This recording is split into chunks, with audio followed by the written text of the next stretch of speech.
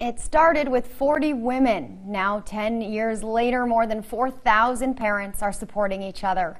Parenting is tough. There's lots of questions, so having a safe place to turn is key. From parenting tips to play dates. In tonight's Someone You Should Know, we meet one of this group's administrators who has a passion for family and helping others.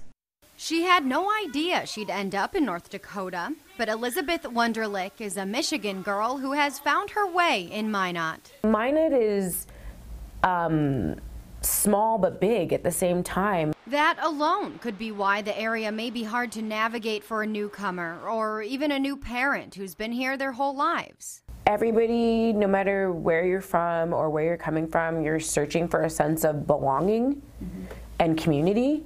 That's exactly what the Facebook group Minot Moms aims to do. It started years ago on meetup.com as a way for area moms to link up. That is still the goal, but it's become so much more than that.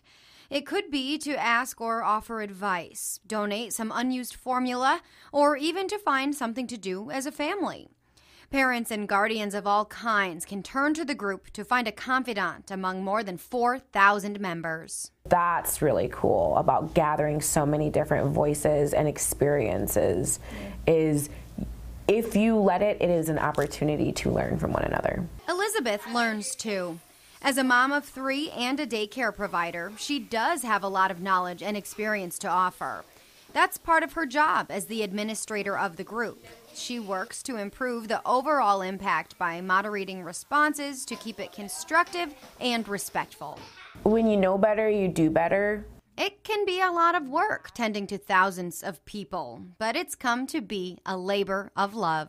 You have to be passionate about your relationships, your friendships, and you have to nurture those. And that's one thing I have learned is that is what is going to pull you through any bad time, any dark time. So whether these 4,100 people have 4,100 differences, they all have one thing in common. It is the greatest joy of my life, and it is a self-improvement project. And Elizabeth Wunderlich is happy to share it with anyone who's searching.